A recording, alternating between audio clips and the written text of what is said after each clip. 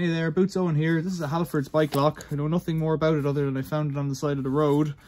It's a shackle lock, a U-lock. I'm going to see if the bolt cutters will take it today. Everybody says this isn't a fair test. Well, if you've got an angle grinder, you'll cut it pretty quick with an angle grinder. So this is just me checking with the bolt cutters to see what kind of steel is in it, really. I'm putting all my weight on it.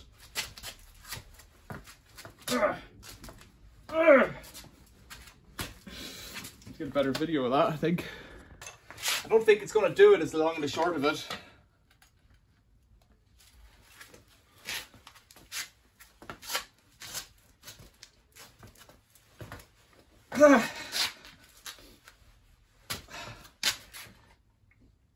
It is indenting it though.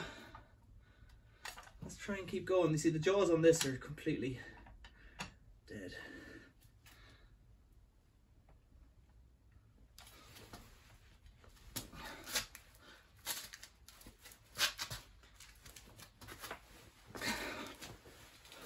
Yikes, it's sore in my hands. Let's try with gloves on.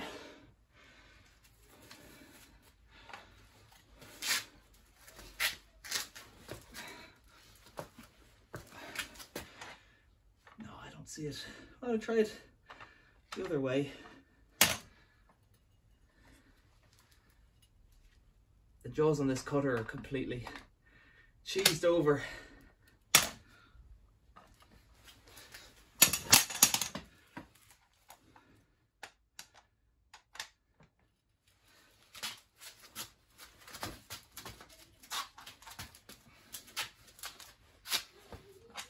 Well, it's not going to cut it.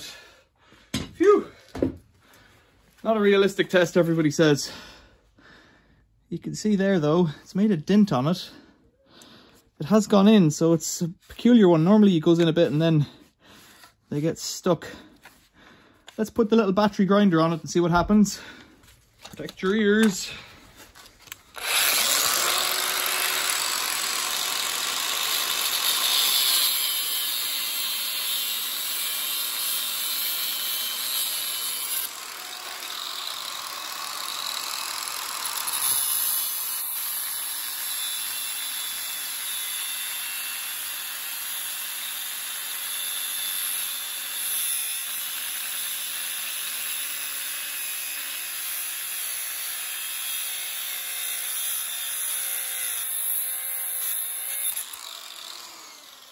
What was that, about 30 seconds?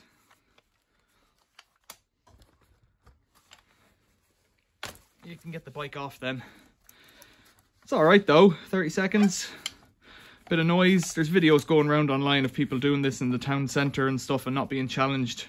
I guess it's in England or somewhere like that. I guess it could happen in Dublin too.